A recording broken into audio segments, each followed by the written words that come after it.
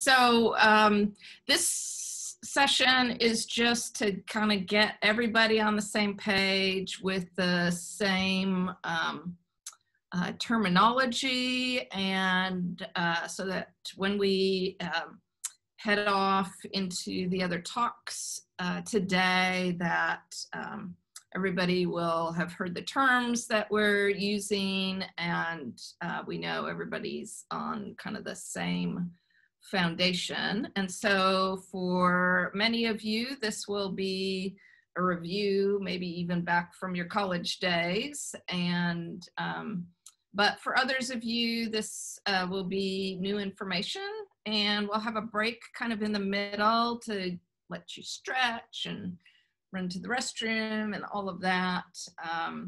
And please ask questions in the chat box on the side. Emma will pop in and give me a cue to answer them, because I can't see them right now on my screen. But I'm happy to answer any questions that you have. So in terms of our terminology, we are gonna talk about weather. I'm sorry, we're gonna talk about climate as opposed to weather.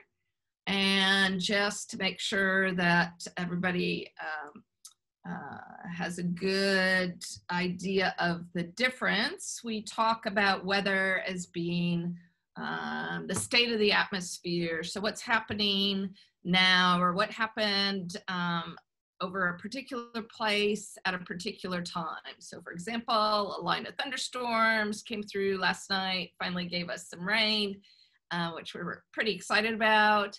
But that event was a weather event.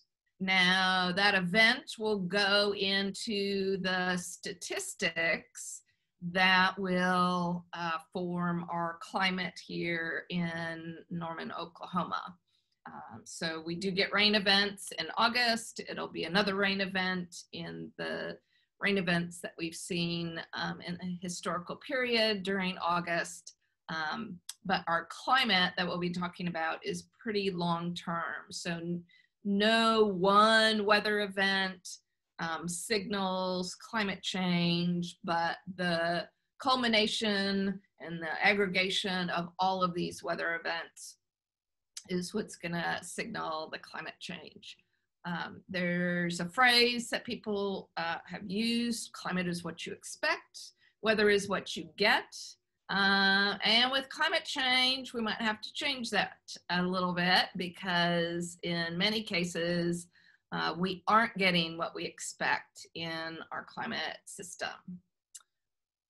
All right, so our first quiz for you all. I won't be grading anybody because I don't see who says what.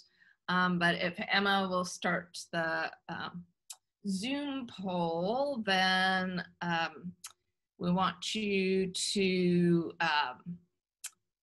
choose which of these examples is not climate. So if you haven't done a Zoom poll before, you should see the question in a little pop-up box in addition to the question on my slide. And then you just select which one that you think is the case, and click on that. And then we will show the results of the poll after you read through those.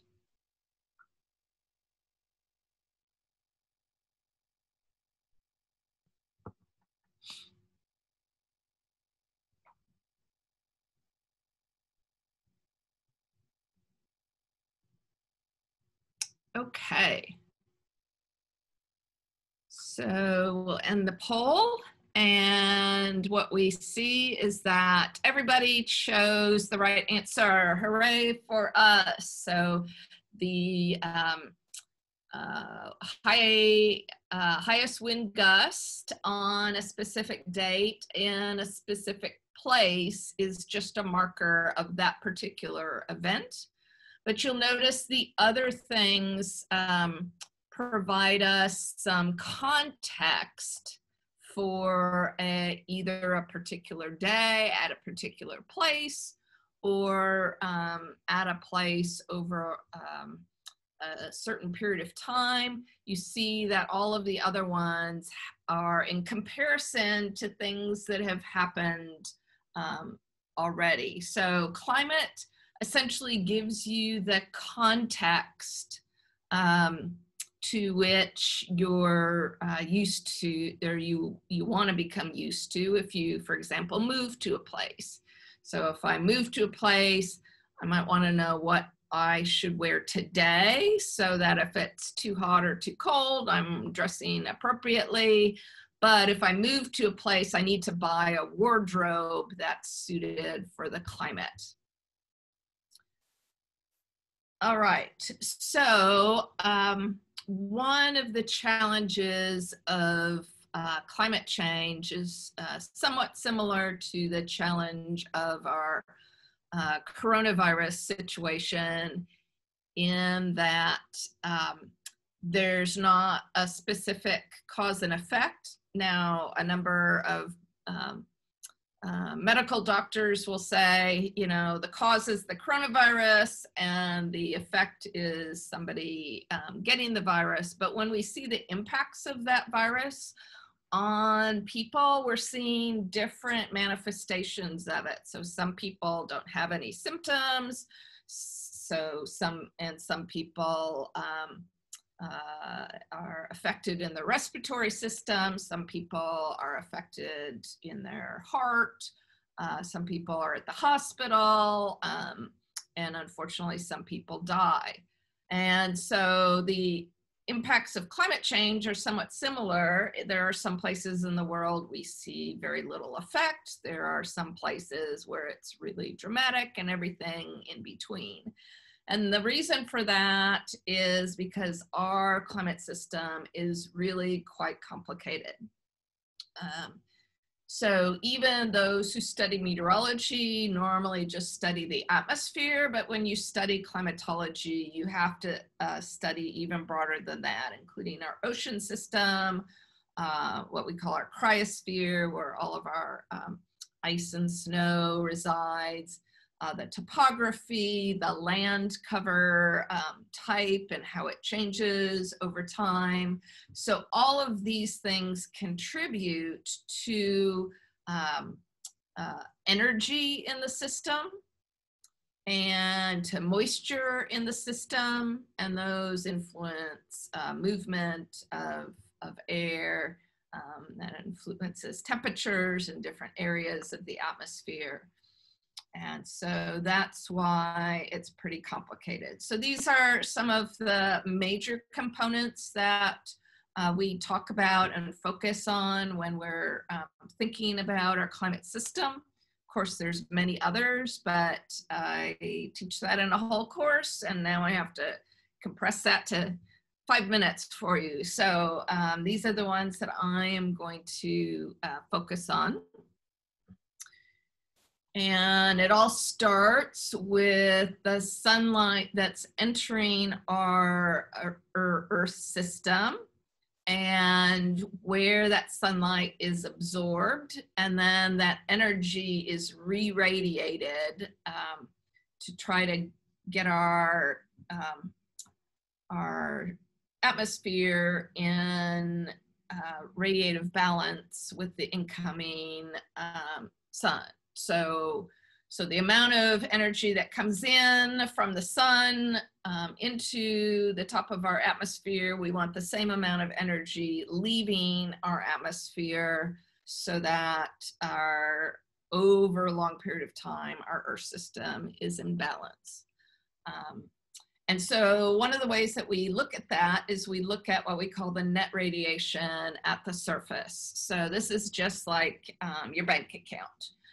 So you have things that are coming into your bank account and things that are leaving your bank account. And at the end of the month, you want it to balance. And so our net radiation is similar. course, you probably want more money going in than out. In this case, we want everything to balance to zero. But so we have incoming solar radiation, which is at a short wavelength. So the wavelength of the radiation is really important. Solar radiation is in the visible and the ultraviolet wavelengths primarily. And when it's absorbed at the surface and then the Earth releases that energy back into the atmosphere, it releases it in the thermal infrared. Okay, so that's a different wavelength than the incoming solar radiation, and you'll see later why that's important. So we add the incoming, so we actually get incoming thermal radiation from our atmosphere, because our atmosphere has a temperature. It's not freaking cold, it's you know, warm for the most part, so it's releasing energy. And so we get incoming radiation from the sun, we get incoming radiation from our atmosphere, from the clouds in our atmosphere and the other gases. And then we get outgoing radiation from reflection of the sun's energy on a surface. And we refer to that as albedo, so that reflection of the solar energy. And then the Earth's surface itself releases thermal infrared radiation. So you add the two coming in and subtract the two going out, and you get the net amount of radiation. So that's my long-winded view of this simple diagram, which shows that we get an excess or surplus of radiation near the equator, and we have a deficit at the poles. And horizontally that's not in balance. And so most things in physics want to get in balance. And so much of what drives our atmosphere and our ocean system is trying to move that excess energy from the equator toward the poles. And that gets us our movement of our atmospheric systems. So that's our initial driver of everything that happens in the atmosphere. So I mentioned this term albedo. So the albedo is just the reflection of the solar radiation. So over all of the Earth, we reflect on average about a third of the incoming radiation, but that's distributed over the land and ocean surface in different ways. And it turns out that things that are very light in color, like snow or sand, really light colored sand, those things are highly reflective. And so the albedo is going to be high. So we see the highest albedos here in the Sahara and Arabian deserts, and then also in these far northern latitudes where we get a lot of snow and ice. Forests, especially like spruce or pine or some of these dark evergreen forests, don't reflect as much of the sun's energy, so they absorb more of it. And so we see some of these darker colors in the green to be around where the major forests are of the world.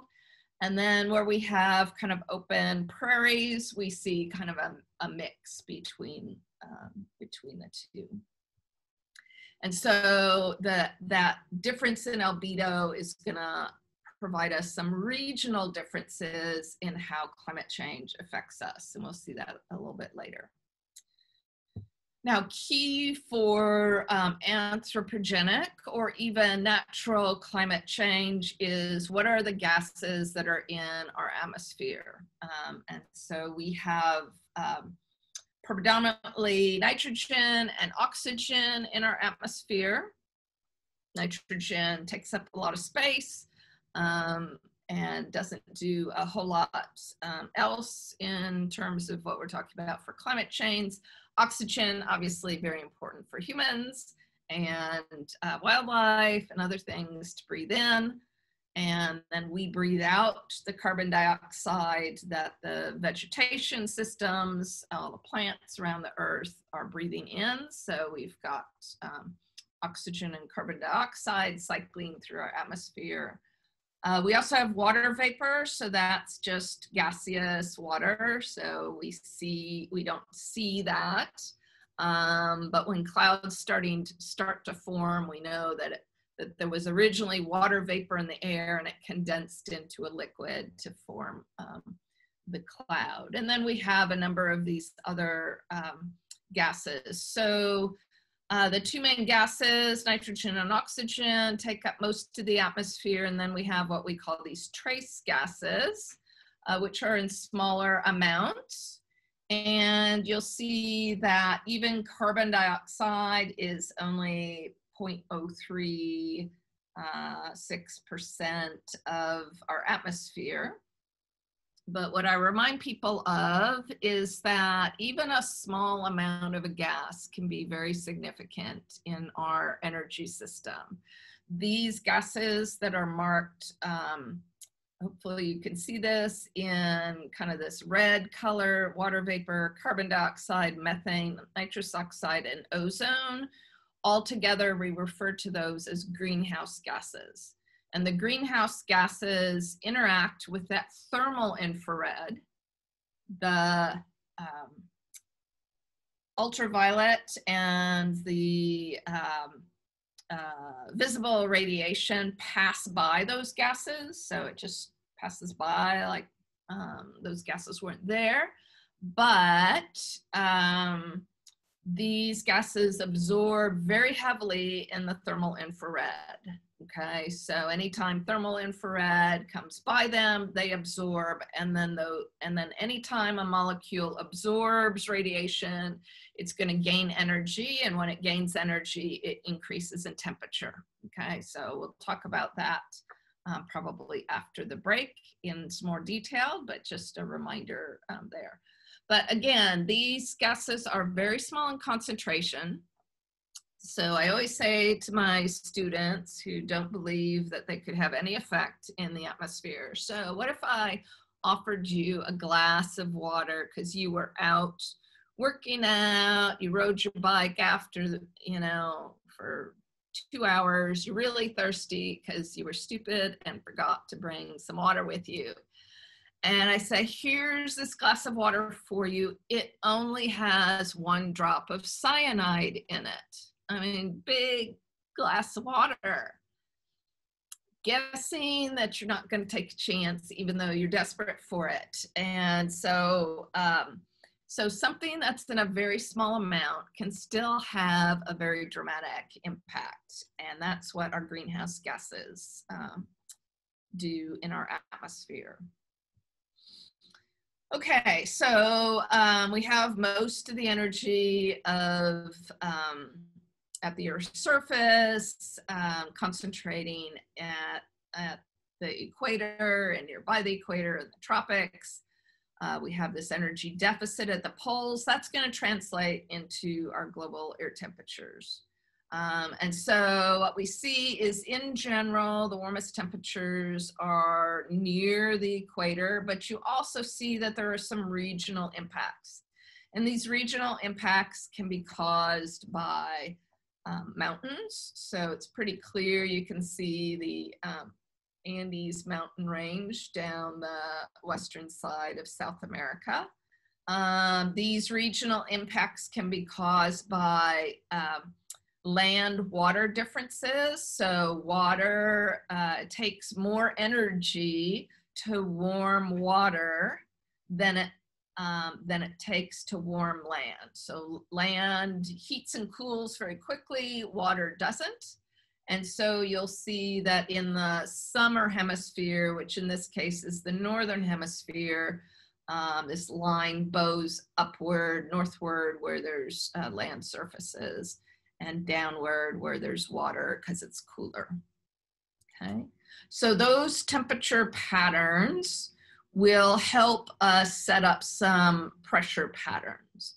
The other thing that helps set us up some pressure patterns at the surface is that if you take an atmosphere on any planet and you spin that planet around its axis, then you're going to naturally get some movement of that air that's vertical in nature. It creates these vertical cells. And the main one that you might have heard of is the Hadley cell. The Hadley cell has rising motion at the equator and sinking motion at about 30 degrees north and 30 degrees south. Now, the actual location of where that rising and sinking motion is going to be dependent on the season that you're in. So it moves slightly to the north in the northern hemisphere's summer, and it moves slightly to the south in the southern hemisphere summer.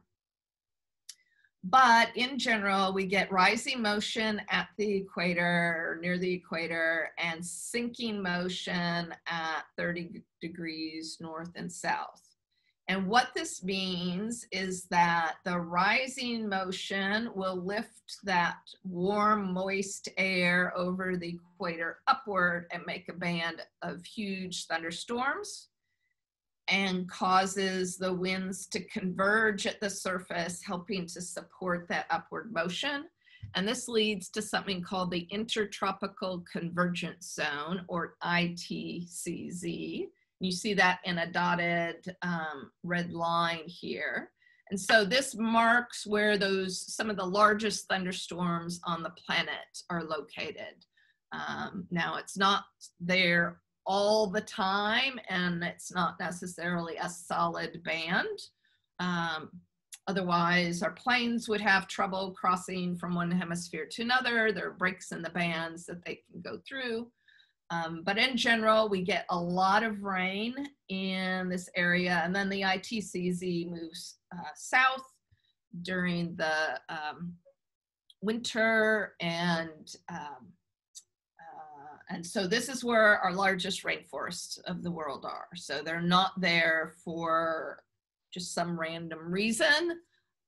It's the climate of and the physics of our climate that's actually causing where our rainforests and heavy rain around the world is located.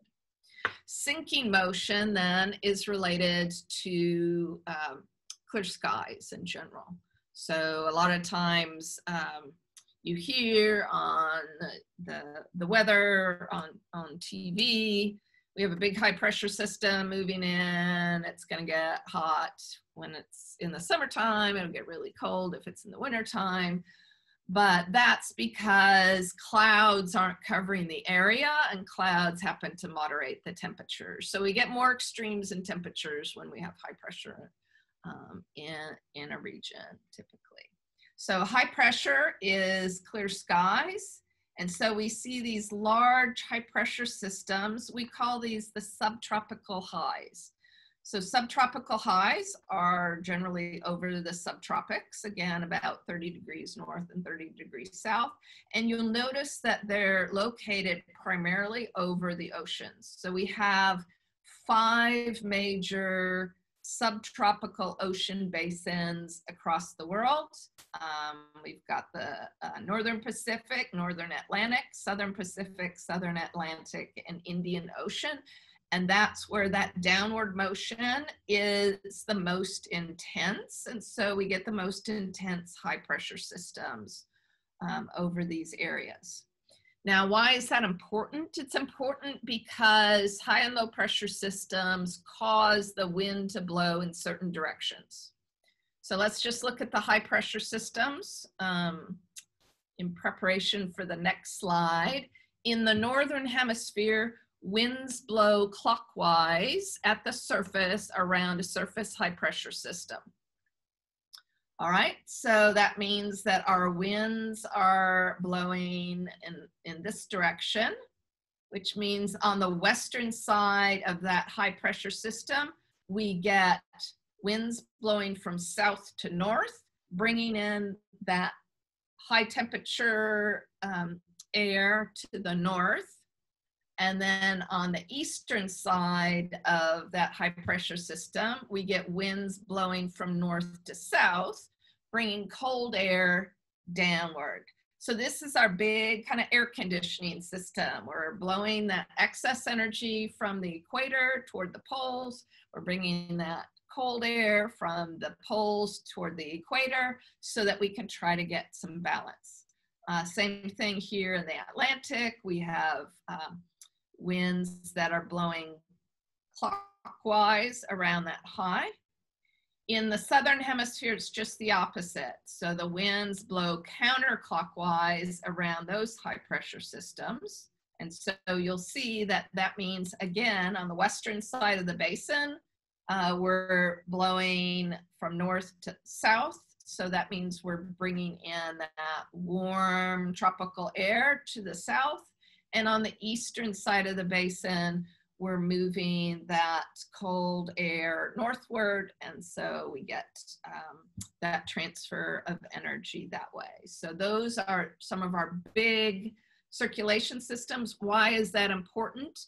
Because here in the south central part of the United States, what happens in terms of these major systems and then the low pressure systems that are typically around 65 degrees north and south, they strengthen in the winter hemisphere. So we see them in July. We see 3 of them here, major low pressure systems. In our winter time, we'll get the Aleutian Low right off of Alaska, and we'll get the Icelandic Low.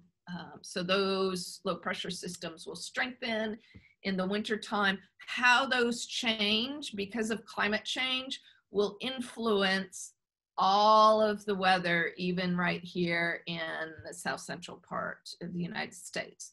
So we have to think broadly as well as locally when we're planning for decades into the future with respect to climate change.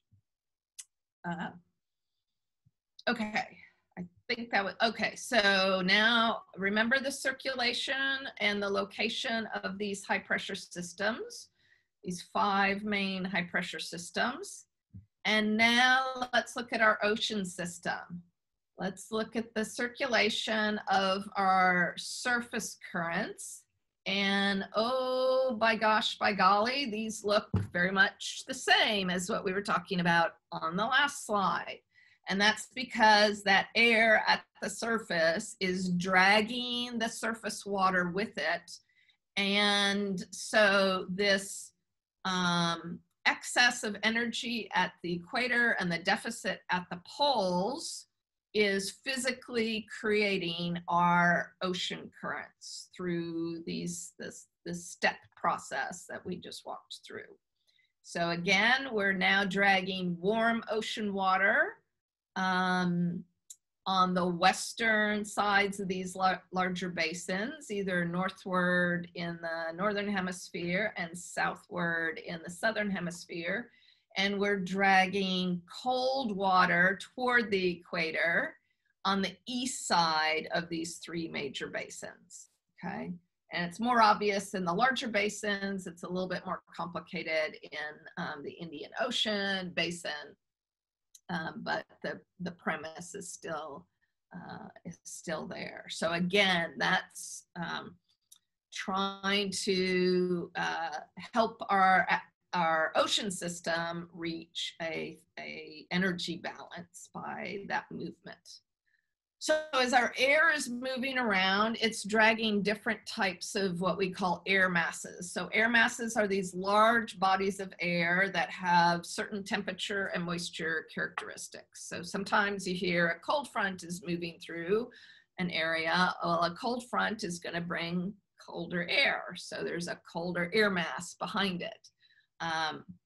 And so our weather systems are dragging these air masses around the earth. And these air masses get their characteristics from sitting over an area for a while And so if it's sitting over a continent, then we tend to refer to that as continental air mass. If it's sitting over an ocean, we call it a maritime air mass.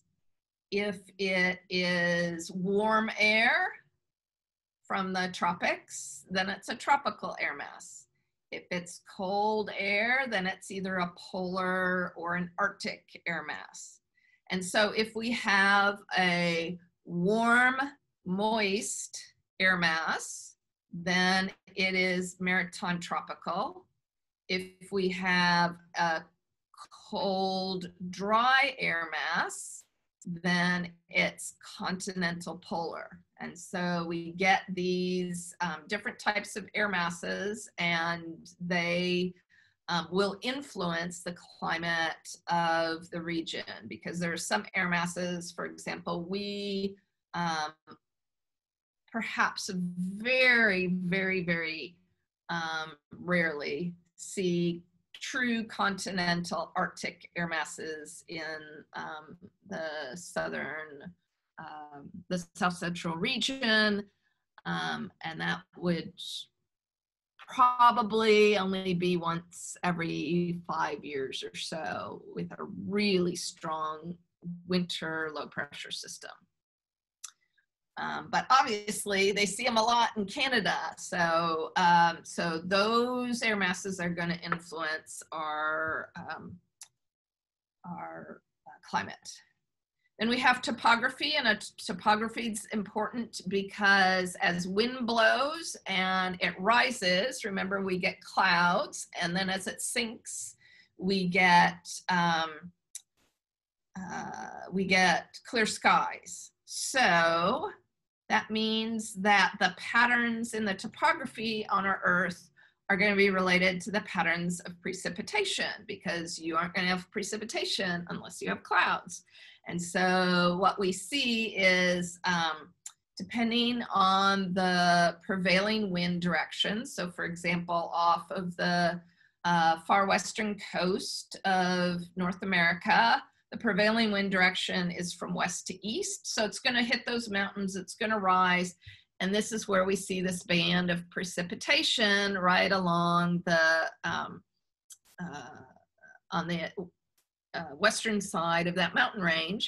And then we see essentially desert or very dry region on the eastern side of that mountain range.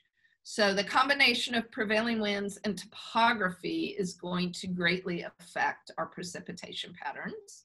We also see that, as I mentioned before, where the intertropical convergence zone is, we have our highest amount of precipitation. And then where those subtropical high pressure systems were at about 30 degrees south and about 30 degrees north, we generally see some of our major deserts of the world. So these things all combine into our precipitation. All right, so another quiz for you.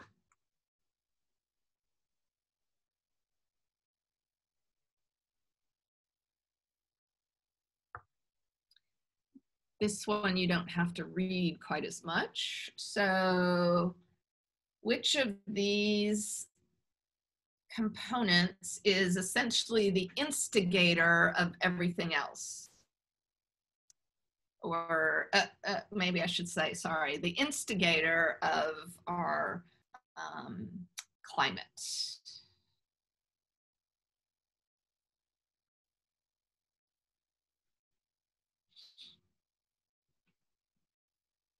Okay. Go ahead and end the poll. And what we see is that most people have said it's the net radiation at the surface. That's correct. So that net radiation at the surface is actually going to cause our surface temperatures to be as they are, and also our pressure patterns. And so that's our major instigator there.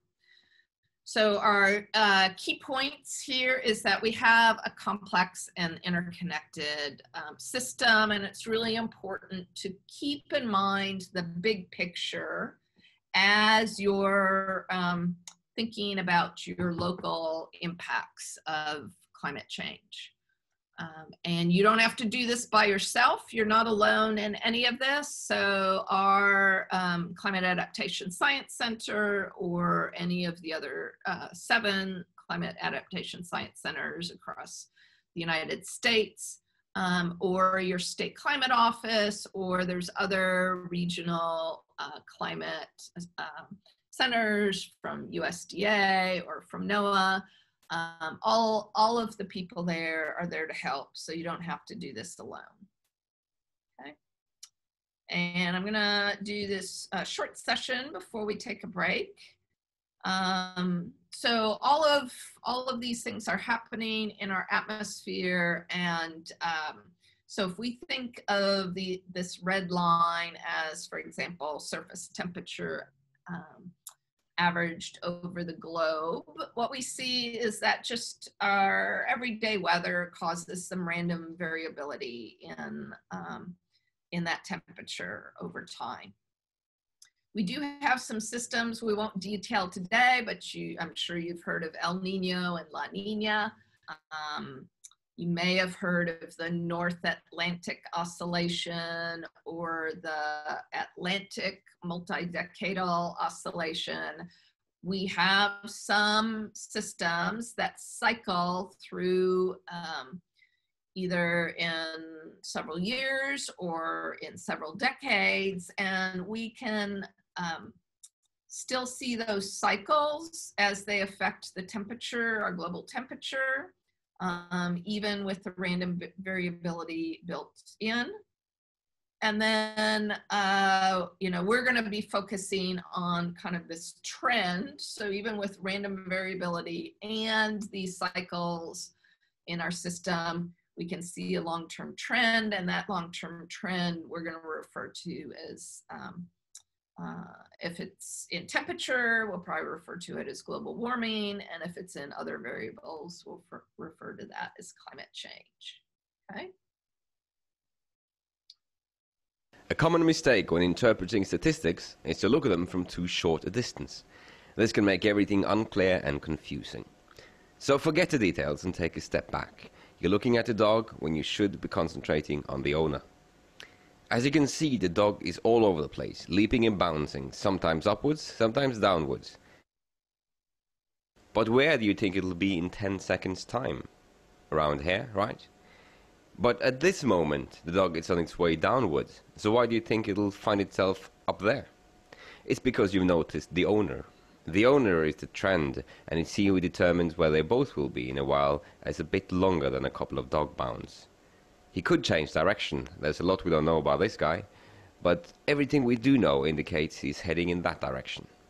The owner is the long-term trend, the dog is the variation around this trend. Or, the owner is the climate, the dog is the weather.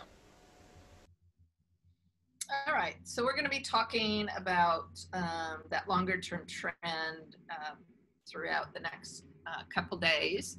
We have seen long-term trends that naturally occur in our climate system, but the key is we see that over a very long period of time. We don't, so anthropogenic or man-made climate change, we have seen over my lifetime. I have not seen this really long trend. I'm not quite that old. So we haven't seen this over our lifetimes.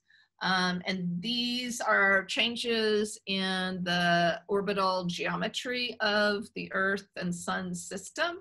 So they tend to happen over tens to hundreds of thousands of years. We also have natural climate change focused on, you know, the changes in how the sun burns its energy, which happens over like millions and billions of years. It's 2020, so everything's going wrong this year. We probably will see a comet slam into the Earth, but hopefully not. That would cause some major climate change. And And then other things that we've seen in our geologic history is just the movement of our continents and where they are on the surface. That's going to affect climate change. We also have seen some natural changes in atmospheric composition. So CO2 values have changed naturally. But again, all of these are over very long-term periods of time. So some people have said, well, this climate change is just due to more solar energy coming in. And there was a period of time where there was an increase in the radiation leaving the sun's surface, but it's been on a decrease lately. And we've seen most of our increases in global temperatures completely unrelated to this solar radiance. And then if you do the math on it, the amount of change that we've seen in terms of our solar radiance, either from cycling of sunspot activity, which does cause a change in solar radiation leaving the sun's surface, that is relatively insignificant in comparison to the total amount of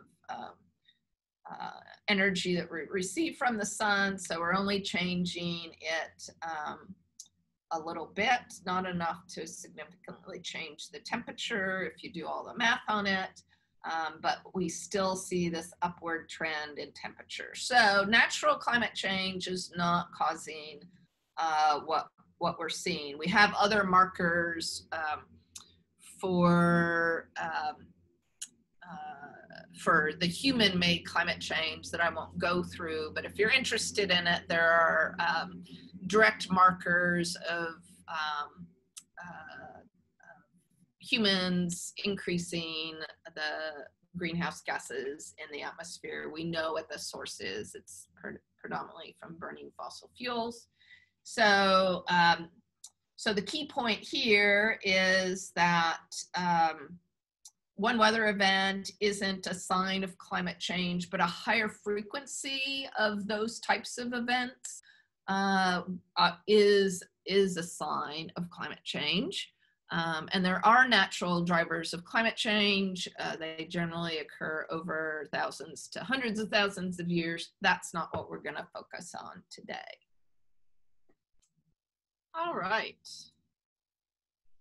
So, Fourth National Climate Assessment, which was the most recent one, stated that since the third one, which is 4 years before that, we have seen stronger evidence for continuing rapid human-caused warming of the global atmosphere and ocean. And again, emphasizing that it's extremely likely that human influence is the dominant cause.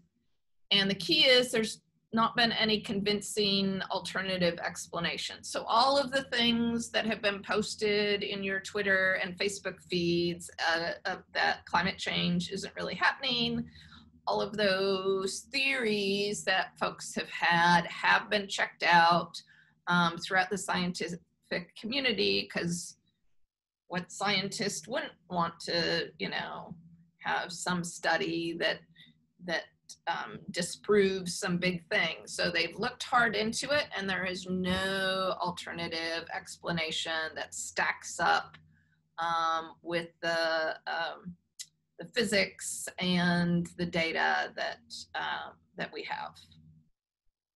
So for an overview of the climate change in the United States, I highly recommend the US National Climate Assessment. And in particular for you all, I think you'd be most interested in this volume 2, which is on the impacts, risks, and adaptation in the United States. It does have chapters by sector, for example, water resources sector. It does have chapters for region. So for example, the Southern Plains region or the Southwest US. And then it has the more general information. And it's accompanied by other reports if you want to get into specific details.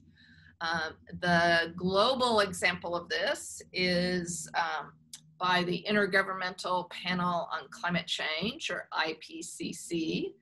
And again, they have something called Working Group 2, and Working Group 2 focuses on impacts, adaptation, and vulnerability. This will, if you're looking for that kind of more global view of what's going on, to give some context, or maybe to find some other locations around the world that have been doing adaptation that would be applicable to your region and your needs, then this is the place to go.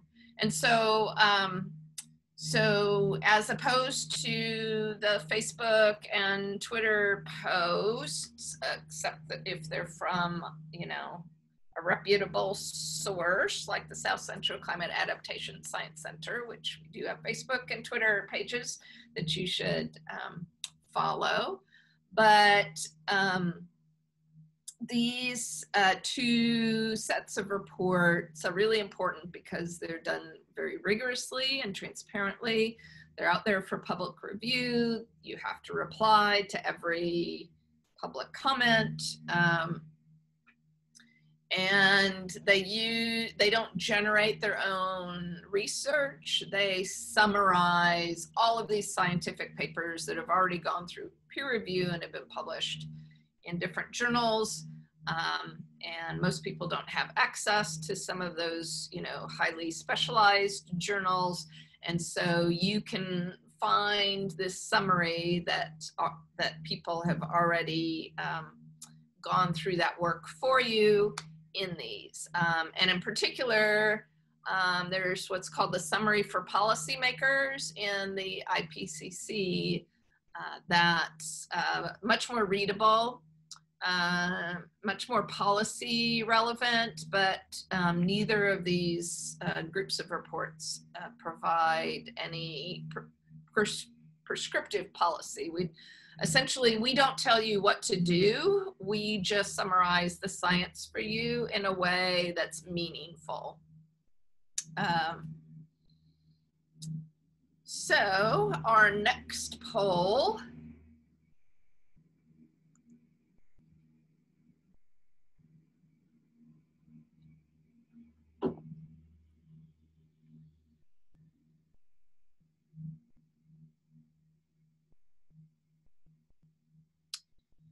So when we refer to climate change in either the IPCC or the National Climate Assessment reports, what are we referring to?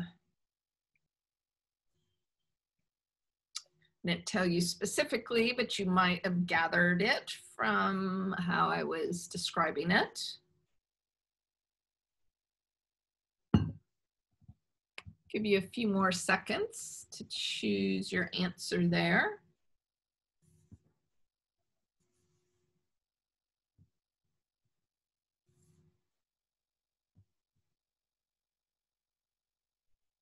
Okay, we'll close that poll. And we do see that most people indicated changes in the climate system since the Industrial Revolution began, and a focus on kind of that acceleration in the past few decades. And that's the case. So number 3, for those who picked number 3, that is something that they do talk about, but it's only a portion of what's talked about in that report. So it's throughout the entire climate system, not just the increases in the radiation. And why does anybody want to summarize these reports? It's a lot of work. It's a ton of work. Well, because there's some specific areas that scientists are concerned about. There's 5 in particular given by the IPCC, which includes changing risk in extreme weather events, large-scale discontinuities or disruptions, such as with we saw that with like Hurricane Harvey, aggregate impacts and damages. So if these events of either extreme precipitation or extreme heat or whatever it might be are happening more often, then you might just get done taking care of the damages from one event and then another event hits you. And so those costs aggregate.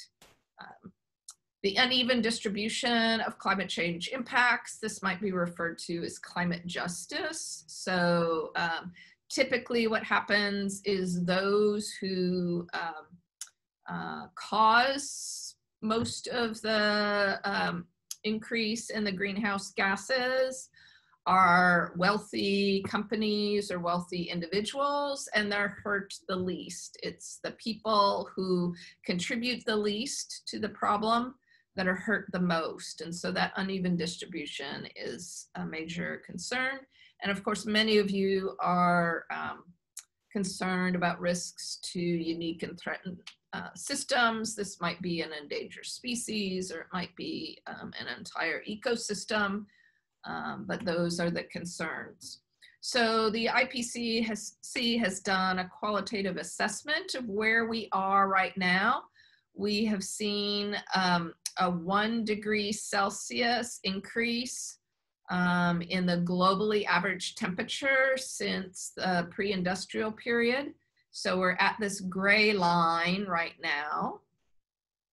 And so what we see is distribution of impacts, extreme weather events, and unique and threatened systems have a moderate level of risk. But if we get to 1.5 degrees Celsius of their globally average temperatures above pre-industrial times, we start seeing these systems of unique and threatened systems and our extreme weather events getting into the high risk category. And if we hit, with the other ones moving into the moderate risk, and then if we hit 2 degrees Celsius, which is what the Paris Agreement targets, then we're in the extremely high risk category, and then the high risk for all of them. So we're trying to keep track of what the risks are as we move forward. Some people ask, well, are we aimed at the 2 degrees Celsius right now? No, we're nowhere near.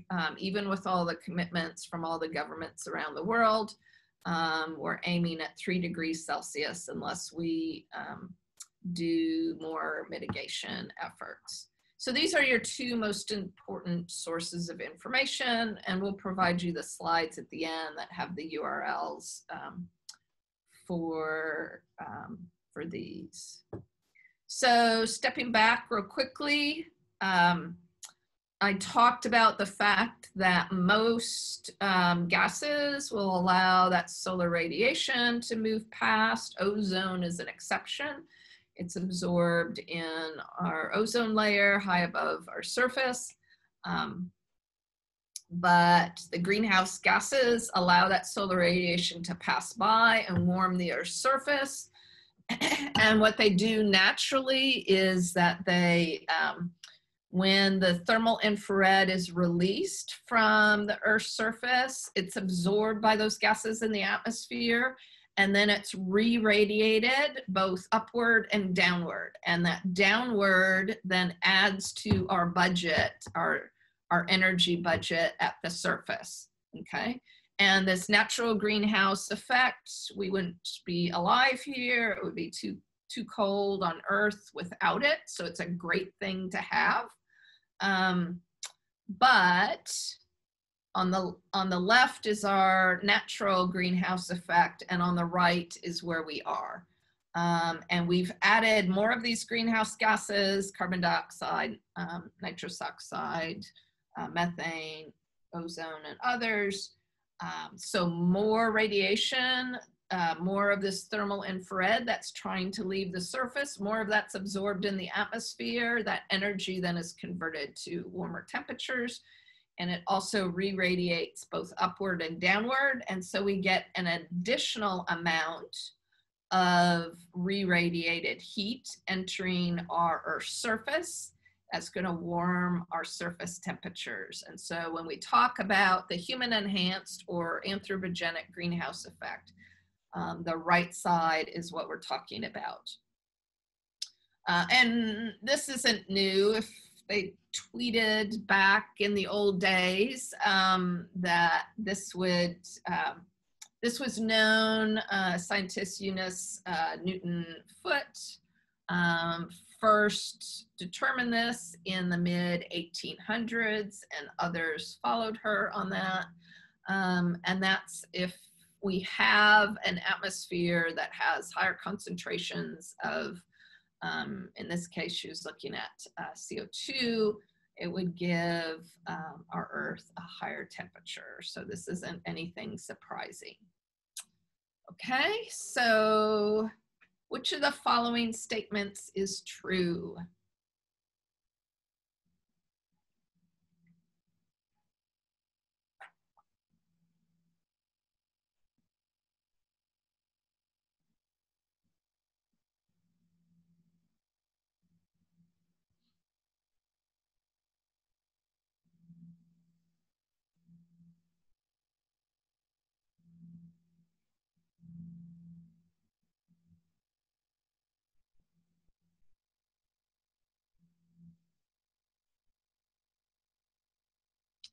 Okay. Give you a couple more seconds on this.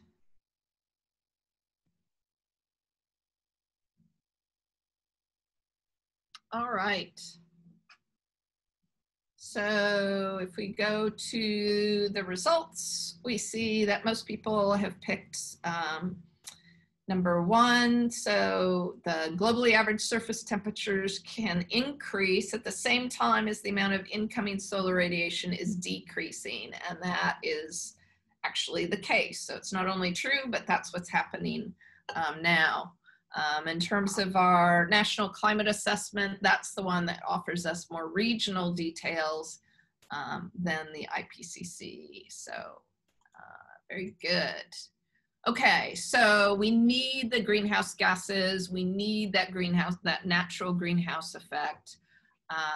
But if we put too much greenhouse gases in the atmosphere is just going to respond. It's just physics and chemistry. So, all right, so have we been putting more of these gases in our atmosphere? The answer is yes. So yes, there are still natural sources. They're still in play. Derek goes and burns, you know, all the debris that he can find. Maybe that's not quite natural, but forest fires happen, whatever. We still have things that are occurring. But changes in land use, predominantly changing to large-scale agriculture, does change our carbon dioxide budget quite a bit.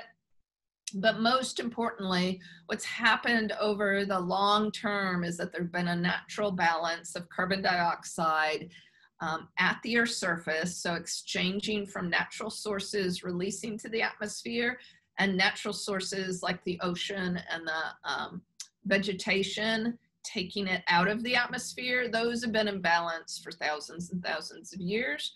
And then we as humans went underground, grabbed carbon reserves, took them to the surface. That part, if that had just been the only thing that happened, we'd be okay. But we burned them. And when you burn fossil fuels, you release carbon dioxide. So it's just chemistry. And so what we've seen over time is that we've had an increasing amount of carbon dioxide, especially as different parts of the world have become industrialized. The vegetation and the ocean are trying their mightiest to absorb that excess carbon dioxide from the atmosphere. And they've taken about half of that excess carbon dioxide out of the atmosphere, but that leaves us about half in there. And so what we end up getting is increasing carbon dioxide, one of our strong greenhouse gases in the atmosphere. We've also seen that burning of fossil fuels relates to increases in methane and nitrous oxide. And so over the long term, these are generally in balance. Yeah, they shifted a little bit. But since the Industrial Revolution, the amount of these gases in the atmosphere has increased substantially. And the issue with that is that if they were just gases and they came out of the atmosphere as we put them in, no big deal. That's what essentially much of the water vapor does. Put more water vapor into the atmosphere and 2 weeks later it's going to rain out. So it cycles through the atmosphere pretty regularly. These gases, when you put them into the atmosphere, they accumulate because their lifetime in the atmosphere is on the tens to hundreds of years. So any excess amount, for example, of carbon dioxide that we put into the atmosphere now, over half of that will still be in the atmosphere in 100 years, okay? So this climate change is a long-term thing. We're measuring these increases in multiple ways. You might have heard of the Keeling curve. This shows changes in carbon dioxide over the ocean. So in Hawaii, over the Pacific Ocean, we still see natural cycles. So our natural cycles have not stopped. We might have a really high or really low year, but the trend is upward. And we focus primarily on carbon dioxide because it's the majority of the problem. And it's going to be in the atmosphere for 100 years. Methane will be in the atmosphere maybe for 20 years. So it's still a big problem, and it can absorb much more energy than a carbon dioxide molecule, but we tend to focus on carbon dioxide because of that. And so we've seen these greenhouse gases increasing, and they're very long-lived. So that's where our big problem is, okay? So our next poll, as these greenhouse gases absorb more of this outgoing infrared radiation, then what would you expect to occur?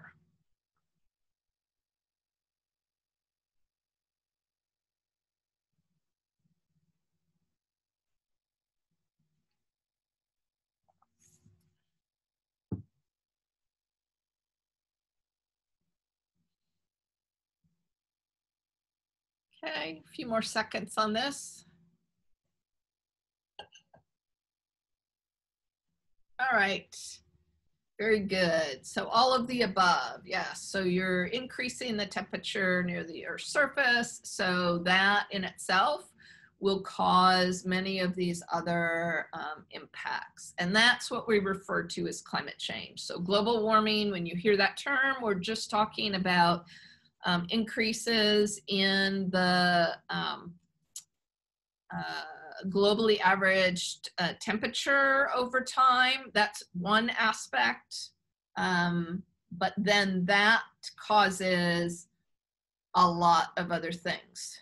Okay, so what does that cause? Well, it causes all of these things, and so these should be measurable. So if global warming is causing a change in the climate system, we should measure it and be able to measure it in all aspects of the climate system. Okay, and so we use all kinds of techniques to do that, from high techie instrumentation that we have nowadays to the low techie proxy data that we see in our natural world. So we look at those measurements and do we see the signal of climate change? So we see that spring snow cover has been decreasing in extent. The water temperatures in our oceans near the surface are warming, and they're warming faster than the water temperatures below. So that makes sense because our atmosphere is warming those upper ocean surfaces more.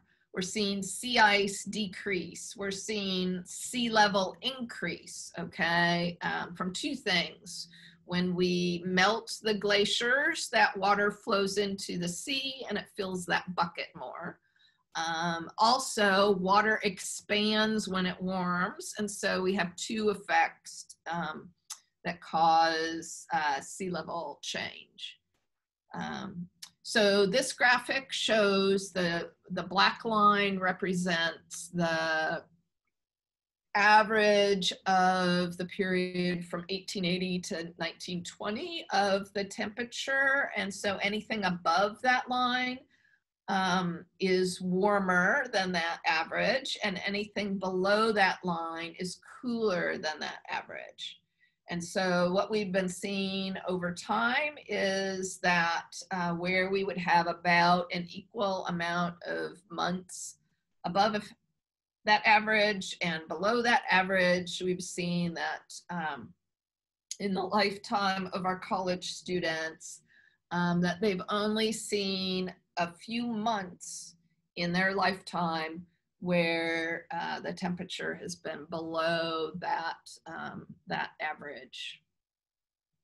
And we can show this in a number of different ways. We can average it decadally, so that pulls out some of these cycles. So we see the Atlantic multi-decadal oscillation, which has an effect on global temperatures. We see that 40-year cycle here when we average it globally. But overall, we're increasing the temperatures in a long-term trend, and that trend is accelerating in my lifetime. Now, that being said, these changes are regional. The impacts are regional for a number of different reasons. So for example, we see cooling trend just off the southern coast of Greenland, and that's because all that water from the glaciers, all that, that ice is melting, that water's flowing into the ocean, disrupting the current, and it's causing a cooler ocean current there. We see in kind of Oklahoma and East Texas on eastward that we've seen little or no change. And in fact, we even see some decreases in temperatures over the last 100 years.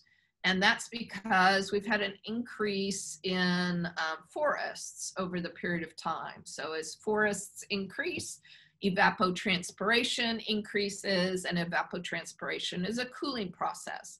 So these things are going to be regional in their impact. So whether it's temperature or whether it's precipitation, that regional expression of global climate change is what you're all interested in and what's really important for us to communicate with you. So again, a few other examples of some of the impacts of climate change. If we look at the extent of Arctic sea ice, when it's at its minimum, so basically in September, when it's warmed the most in the Arctic, we see that area has decreased over time. Again, we have, it's different on a year-to-year basis. We still have our random variability in our system, but the long-term trend is a decrease in sea ice. We also see a decrease in glaciers, both in terms of extent, the thickness of the glacier, and the age of the ice. We see that because carbon dioxide is increasing in the atmosphere, and our oceans are trying to remove that as much as possible. So we see an increase in the carbon dioxide dissolved in our ocean water. And carbon dioxide, when it's dissolved in ocean water, decreases the pH or increases the acidity of that water. And so it's going to start having impacts on shelled creatures and also coral skeletons. We know also with coral, in addition to the effect of higher acidity of the ocean, we know that corals can be stressed by high temperature events.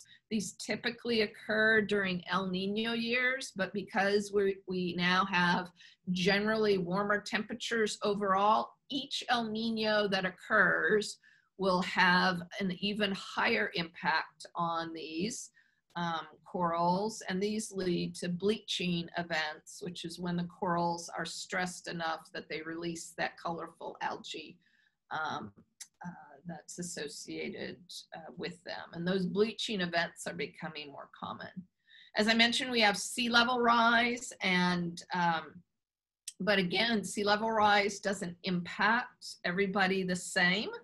And so the poster child in the United States for sea level rise is Louisiana, because we not only have sea level rise from climate change, but we also have the land is subsiding, so we have a double effect.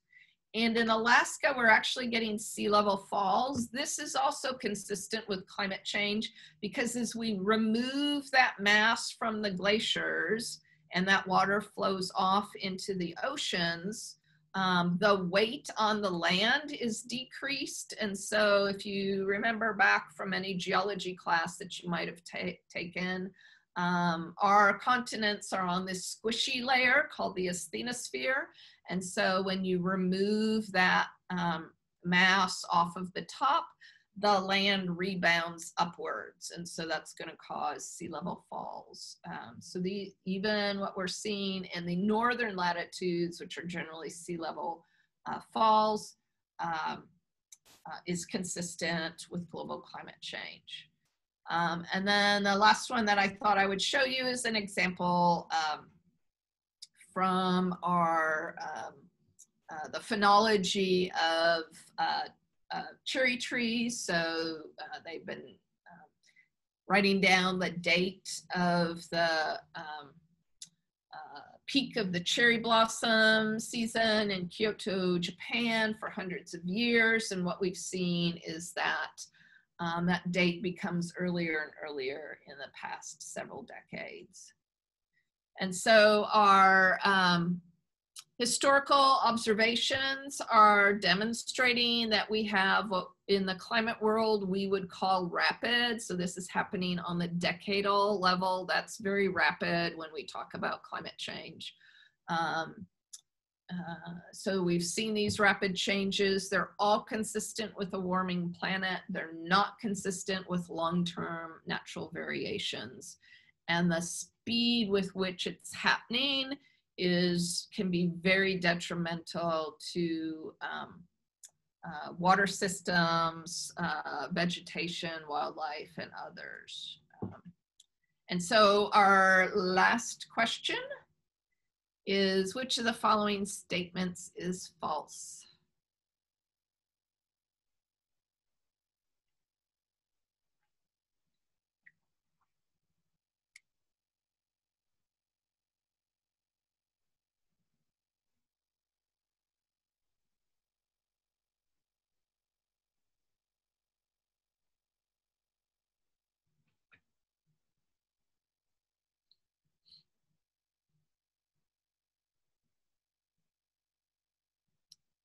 Okay, a few more seconds on this.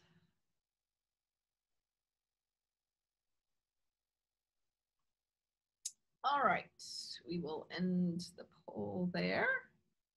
Good job. So it is false that a fall in sea level at a specific location proves that global warming is not occurring. You have to be careful. People will come up with all kinds of very specific examples. You know, this year was colder than last year, so climate change can't be occurring, yada, yada, yada. And you have to really remember the we're talking on decadal terms, not one season. We're talking on global impacts, not one specific location. And so thank you for listening to this, and I'm happy to take any questions in the chat.